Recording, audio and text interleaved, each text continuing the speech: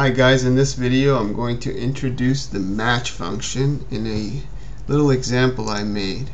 So in this example we have three columns in our table. We have a type column, which we're going to use in our match function. We have a sales column, and what we want to do is get the commission for this particular individual. So for individual 1, he is of class or type A. His sales were $65,000 some odd for this year, and we want to calculate his commissions. Now, depending on what type or what class of employee you are, you have a different commission rate, and that is given by this table over here in the top left. Okay, so for example, a type A salesman will receive only 3% on his sales. Okay, a type B will receive 5% on his sales, and a type C will receive 7% on his sales. Now we need a formula that is going to find the type of the particular individual, go over to this table, and give us the interest rate so that then we can compute the commission. Okay, and the formula that we're going to use for this could be a VLOOKUP function, and I've done videos on that before, but here I want to introduce the match function. So perhaps I can change this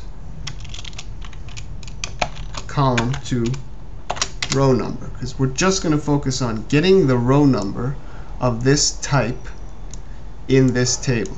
So for example, we should receive a return of 1 over here because A is in row 1. Again, row 1. B is row 2. C is row 3. E is row 2. A is row 1. C is row 3.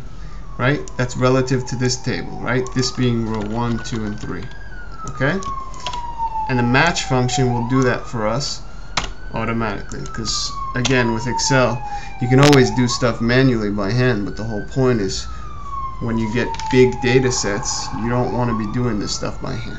Okay, so we use the match function. So equals match equals, we're going to look up, our lookup value is our type, comma, where we look it up is the column, the first column. You can only choose a column of our commission rates table.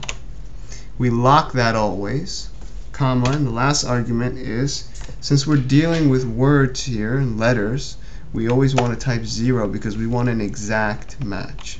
We close the parentheses, we hit enter, and what it does is it looks for A in this table.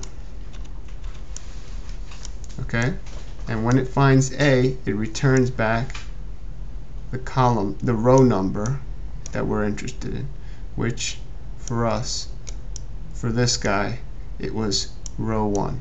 Okay, so we'll type it again just so we go through it again. Equals match. We're looking for type. We're looking in the first column of this table. We lock that table, comma, 0 because we want exact match. And that's it, 3 arguments. Hit enter and we'll get 1 again. And now we can just drag this formula down and see that it's working properly. So for B, we get row 2, which corresponds to row 2 of this column. For C, we get 3. So it looks like this is working properly. Okay? And also again, on and on. B2, A1, C3. Okay?